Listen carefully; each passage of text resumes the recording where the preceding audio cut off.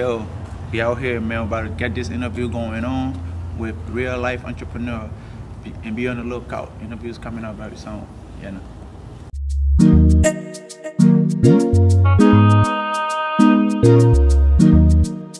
The money.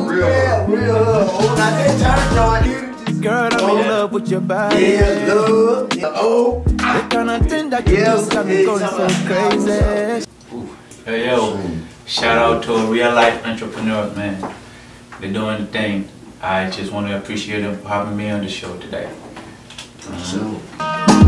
Conji won't kill me, yeah. The kind of figure team are you doing with your body, yeah. For sure. Of course, I went to Wilmington University, in Delaware. When you hear Eddie, you hear Topless Motors. Like before, you were probably like pay like $500 for like a lane. So I just knew it wasn't my thing. Like to actually work with somebody. Yeah. So it actually started really when after school I came to Texas. And that was it. I just knew I just couldn't work. So it's crazy if you guys have time. I want now. We got time. You see me leaning like that. They gotta choose this story. Well, 2010. That's when I lost everything. Like it was crazy. I don't know what happened, but everything that I had in life turned over. Even family turned against me because life was too tough.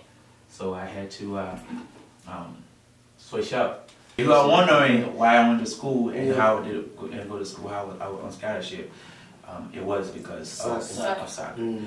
Texas have different type of high.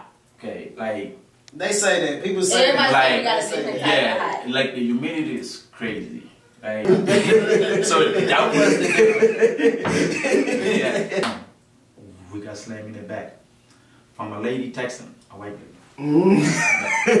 Turn up! Yeah, and this was actually the turning point of my life. Yeah, for sure. So, yo, this is your boy TheMoney. Hey, I'm rocking with Real Life Entrepreneur TV today. We just finished up this nice interview. Be on the lookout for it. Thank you. Conji won't kill me, yeah. The kind of figure team are you doing with your body, yeah.